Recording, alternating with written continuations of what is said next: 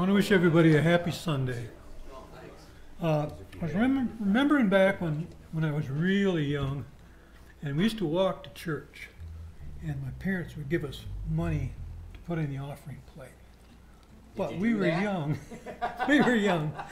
And we walked, I don't know, it was probably a couple miles, say 2 miles or so. We walked to church and we go by the store on the way and go in there and buy our candy. And then I'd stop at the church and get the flyer, so because I knew it'd be questioned when I got home.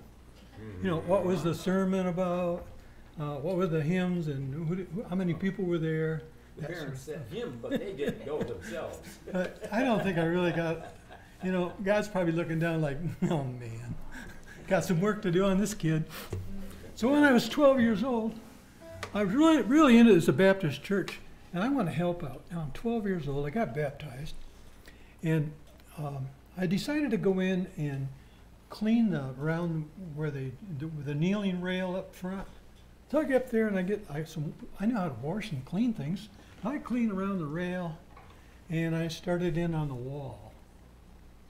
But a 12-year-old can only reach so high. So when I got done, they had to repaint this church.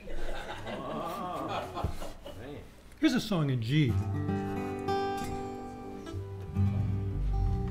On a hill far away stood an old rugged cross, the emblem of suffering and of shame.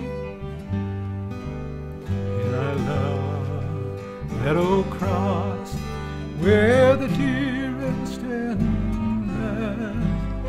for a world of the lost sinners was slain.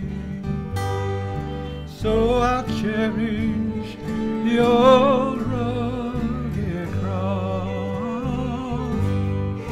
till my trophies at last I lay down.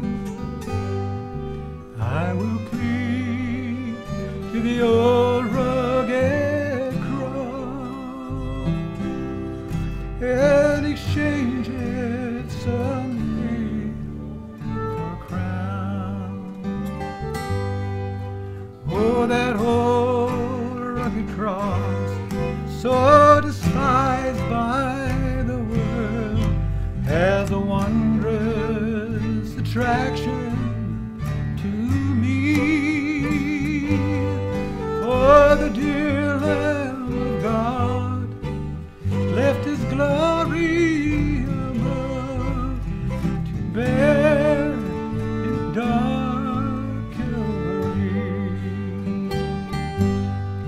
So I'll cherish the old rugged cross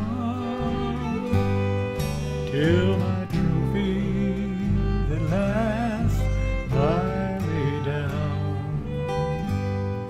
And I will cling to the old rugged cross